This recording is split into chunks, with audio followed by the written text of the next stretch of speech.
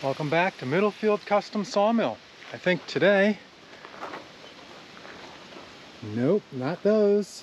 Today is going to be titled, wait, that's not a sawmill. What I'm doing today, here's my bridge. This is a bridge in my driveway. It's 55 feet long. And I don't know if you can see it, but that board right there is broken. And this one up here is broken. So this one's bolted in. You can see the bolts. They're coming out. There's one over there too. And yeah, I gotta replace them. Winter's coming. But this could get a little dicey because, let's see if you can see this. You see that hole in the ground right there? I'm pretty sure there's a skunk living there because I can smell him. So if he comes out, I guarantee you I'm running like hell. First one should be easy. It just slides in.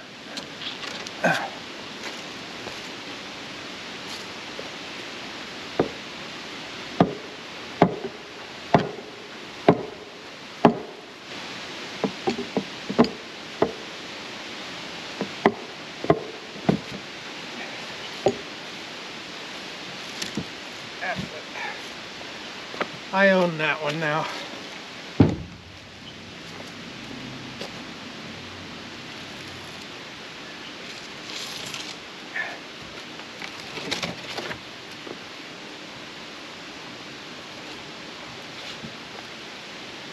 Oh yeah, nice and light.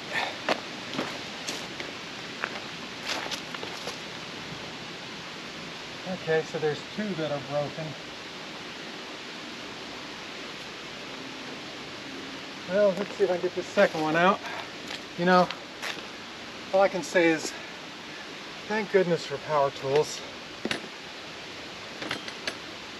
This used to be such a pain. I'd have to bring my generator down here. And yeah, that one's not coming out.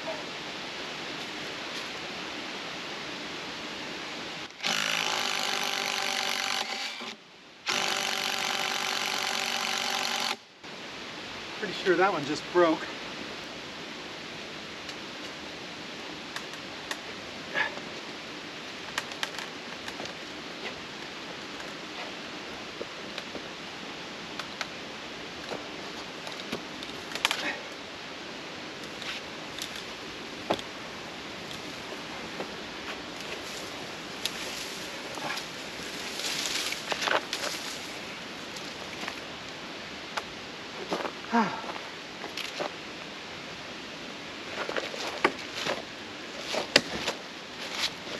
Gotcha. Oh yeah.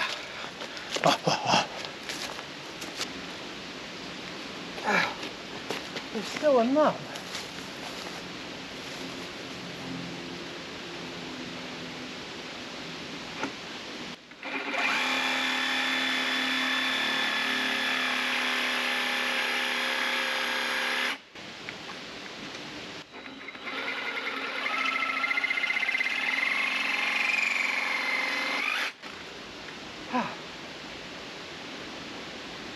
No nub now.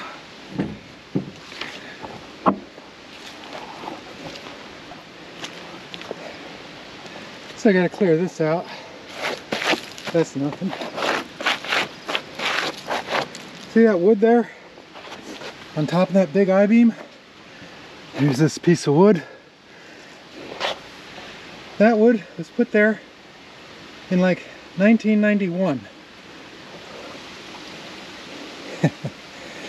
This side wore down from the boards bouncing on it, see?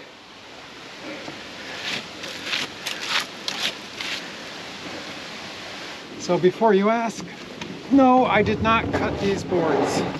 I buy treated lumber for this. I cannot make treated lumber. I could cut boards this size, that wouldn't be a problem at all, but copper pressure treated. There's no way.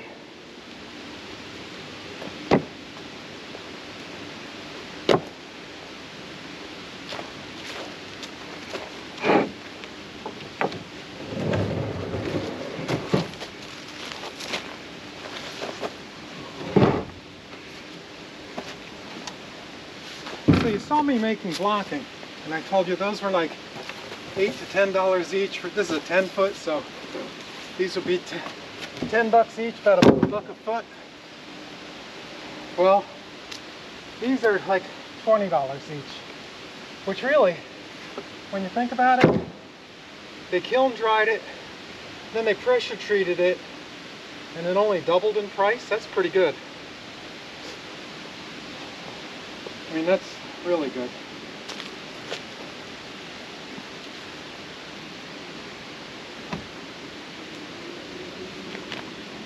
All right, those are in place. I just have to anchor them. So I wasn't sure what length I needed. I brought both, but it looks like it's the short ones. Yep.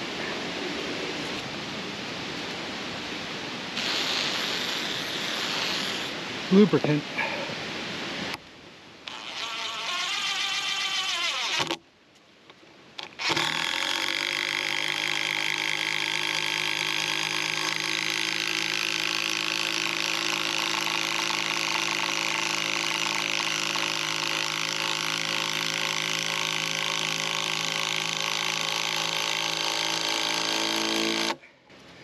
Oh yeah, that's a screw.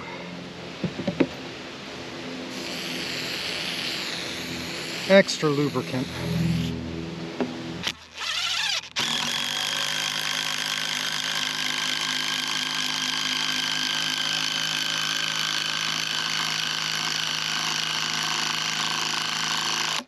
Ha.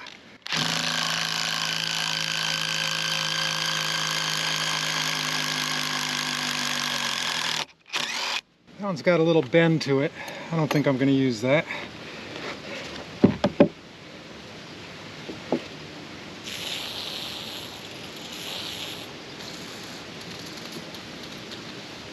Uh-oh, I'm out of lubricant. Oh, there it goes.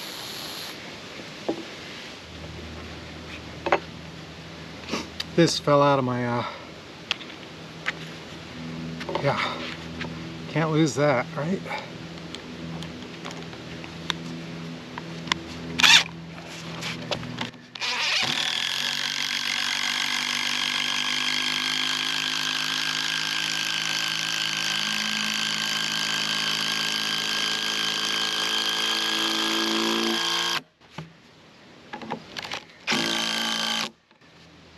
All right, those boards are anchored. They're going nowhere. This board up here,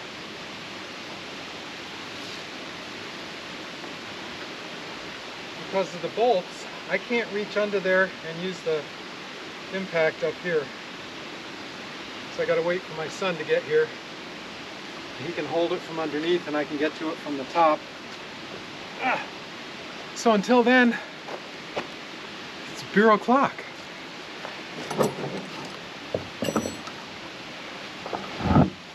I'm kidding. I don't have beer until I'm done. That's my motivation to finish. That's a long bridge. And look at this. Look at how far down.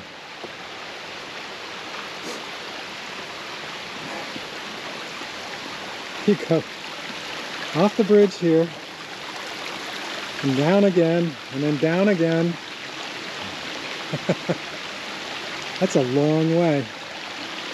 Now water down there, that's got to be 6-7 foot deep, because when it goes over here, I'll get a clip of the water going over this when it rains. Over here, I had that all cleared out, and the water washed all this gravel down. And then the plants grew up this summer, so I got to get in there again and clean that out. If I don't, it'll start eating into the sides. It actually fills this whole area 2 or 3 feet deep when it floods. It's unbelievable. And then there's the driveway, and it goes up the hill, up to the house up there. I don't know if you can see that. There it is. So my house is on top of a 100-foot cliff. Yeah, it makes life interesting.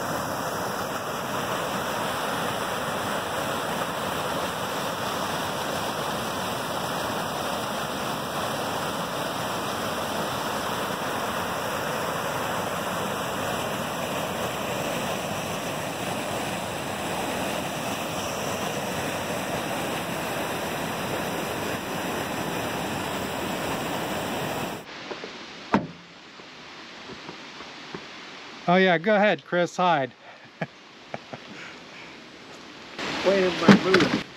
So Chris made it. So he's going underneath.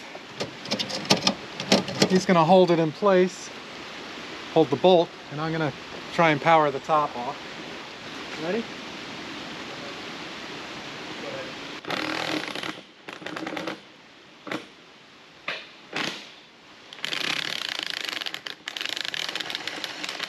It's that end that's coming out, isn't it? Yeah. There goes the rest. Did it not come out? Oh, the rest of it. Oh. Oh, in the water, no less. Or the rest of when you hit it.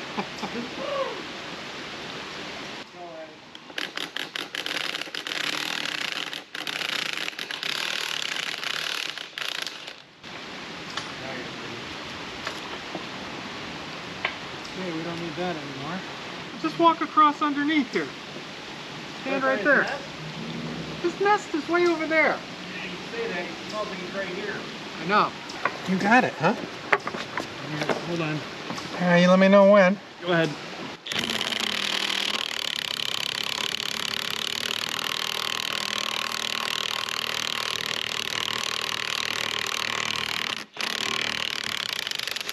Good. This side didn't. Oh, great.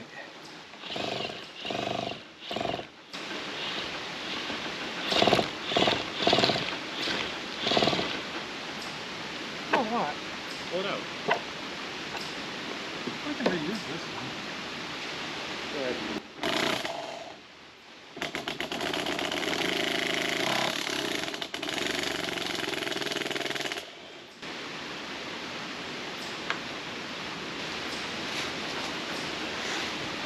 Okay, just lift it up. Why it comes down here? No.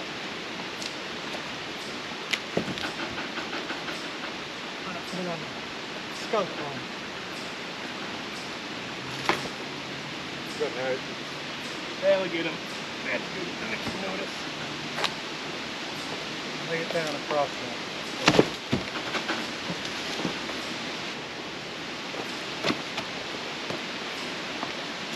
Spiders in your end first.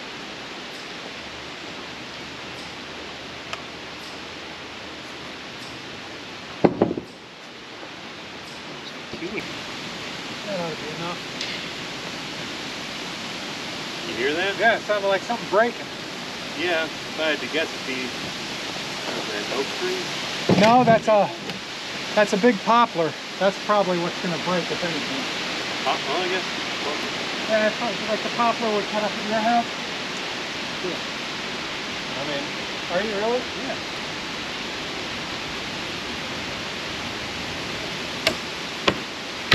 So am I. Let's see. You can see the end was rolled, and he was beating it through. That's why we couldn't get it. I'll do the cheap thing. Just thread it all the way through and pound it down again.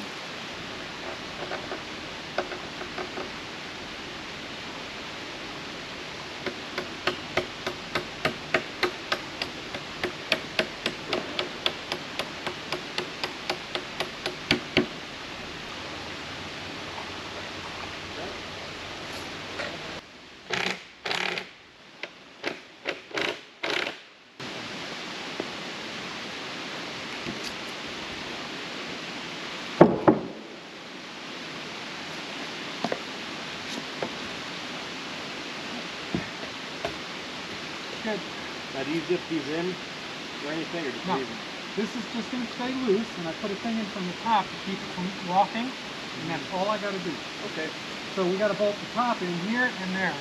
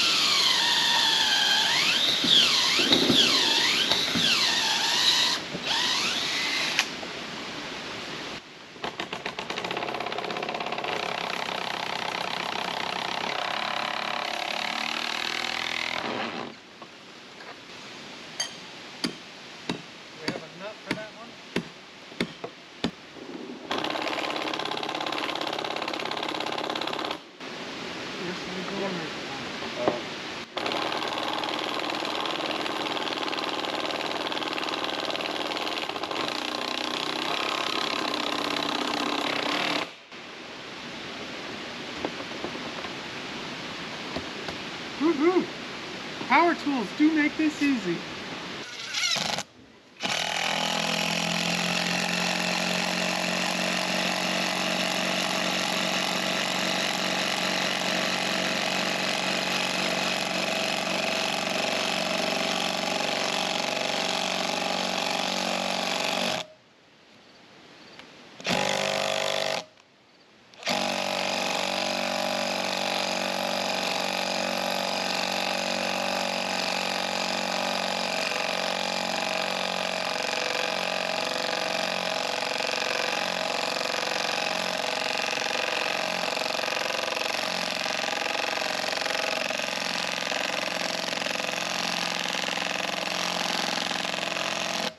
Haha! It's a long way to go through a board. Yeah.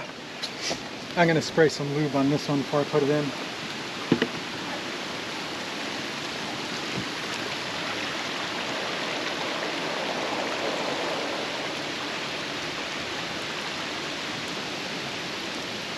There's that ash, or not the ash, what'd you say was the cottonwood? Yeah. Yeah, real tall one right there. That's the one we think we heard cracking earlier.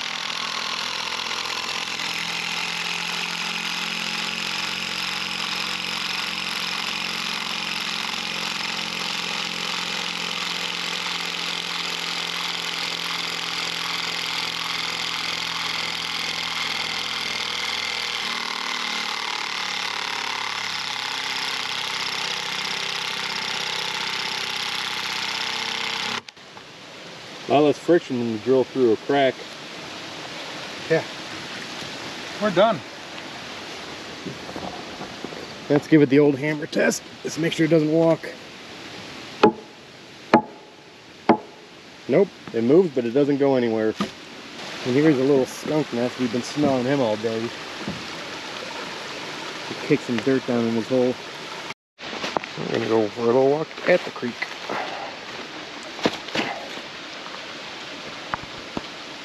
So he built this when we first moved in. And despite the floods and time, it's still here. They poured a lot of concrete over through here. I'll get on the other side and show you.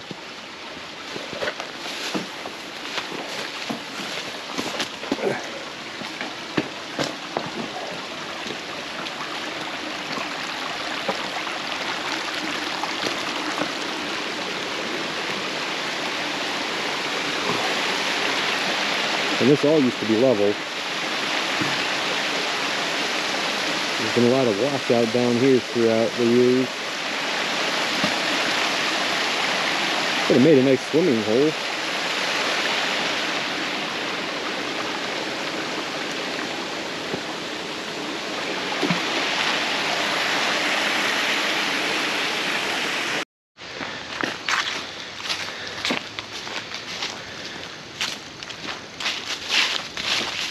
This is one of my favorite trees.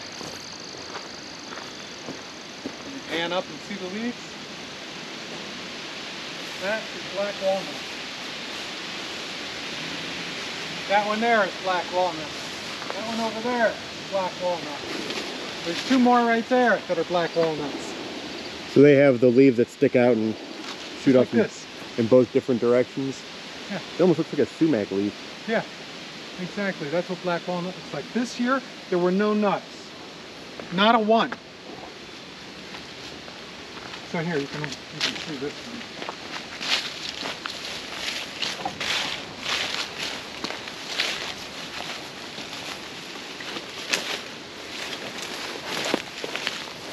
That's black walnut.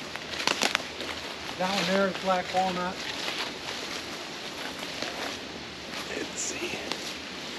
There's a few of them over here. Yeah. There's a big one over there somewhere. I haven't walked over there lately, but these are all nice. Someday when you own the place, you can cut them down. They need another 20 years. Black walnuts need to be about 24-inch diameter before they're really worth cutting. At that point, we'll have robots to cut down trees. And flying cars to haul them off with. Yeah. Yeah, here, you want to get a shot of how big this is? I'll stand by it. It's huge. I know. That's over. This was a tiny little tree when we first moved in here. This was not very big. I don't know if your sawmill would handle the base of it.